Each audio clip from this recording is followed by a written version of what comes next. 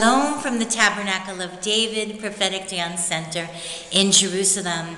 I want to challenge you today, friend, to celebrate your one-of-a-kind life. Let's not waste time comparing ourselves to other people, because it will always be a lose-lose situation.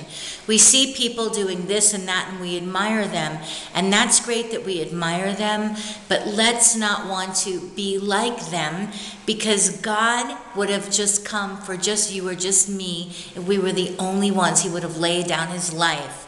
Yeshua would have gone to the cross for you only, because you are that precious and valuable to him, to the Father.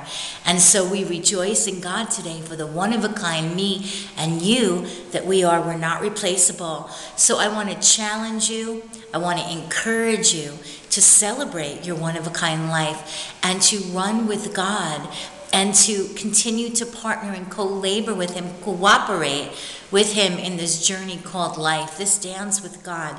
He will never do our part.